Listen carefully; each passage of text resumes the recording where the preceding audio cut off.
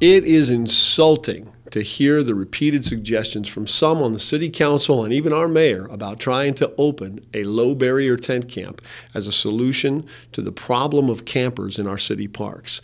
This is particularly so given that we all live within 30 minutes of a city that already has one. We all go to shop there and drive past what used to sensibly be called the Greenway, but now should be called a Brownway due to the annual fires caused by the homeless. Their parks, bike paths, underpasses, and freeway exits are filled with vagrants and the trash that they leave behind, and we all see it. All of this is still increasing while at least one sizable low-barrier tent camp is provided. There is no evidence that having a tent camp will reduce the number of people camping in our city parks.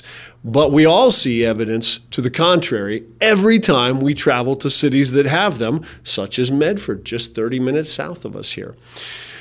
But surely making room for some of them will help the situation, you might protest. Well, to quote the city attorney from the May 7th edition of the Daily Courier, when asked about the mission, even if it counted, there aren't enough beds to accommodate people, meaning that the number is the deciding factor. If you can't force people into the vacant beds at the mission, you certainly won't be able to force people into your city-sponsored tent camp, so long as it accommodates less than 600 people, potentially twice that, according to the attorney in the account of the Courier. The same ties that bind the good, measurable efforts of the Gospel Rescue Mission from being counted will tie up the efforts of a low-barrier shelter tent camp as well. This judge has saddled your city with an impossible numbers game, and it would be irresponsible to give up one more piece of public land in order to not solve or even reduce the problem. Low barrier equals low safety. When you hear low barrier, you must think synonymously low safety. Say it with me, low barrier equals low safety. Those things that they call barriers are things like enforcing sobriety, having somebody check through a person's belongings for contraband, firm codes of conduct, making court appointments, healing up for 30 days prior to looking for work, and yes, being introduced to Christian values such as you shall not commit murder. Just 2 weeks ago, a young man who was new to the mission began to behave in a way that caused us to suspect drug use, and he confessed upon inspection that he had broken his agreement to remain sober during his stay. He therefore checked out and went to hang out at our city parks where there are low barriers. After 3 days of low barrier living, he shot and killed a man in Riverside Park while under the influence of drugs and alcohol. Low barriers equal low safety.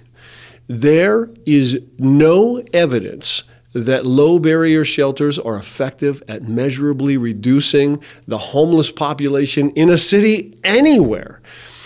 Even the folks from All Care spoke before the city council this year and made the case that low-barrier tent shelters are both ineffective and undesirable, despite the fact that they were offering to operate one just 1 year ago. Some of the city council were noticeably shocked by the findings of their own research. 2 years ago, a man named Chad McComas, you might know him formerly from Rogue Retreat, made a similar point before the council when he said that a low-barrier tent village will not visibly reduce camping in your parks, in your greenways, on your freeway exits. And when asked by our city manager why he would say that, he replied, "Because I run the one in Medford and it hasn't done it there." If you want to solve this problem, I have a couple of suggestions. Take them for what they're worth. First, privatize the parks. This will make the ruling of the Ninth Circuit Court meaningless because it ruled on how a city can regulate public space. Once privatized, the parks leave the jurisdiction of the city, and the police can use the trespassing laws, something that Oregonians evidently still think of as a crime, to create barriers. Second, since we can't create a city ordinance prohibiting drug possession and distribution, maybe we should create ones that simply tax and regulate the distribution of camping gear. Penalize those who give out camping gear, $2,000 per item, let's say, and use the taxes and penalties to fund the cleanup of the parks.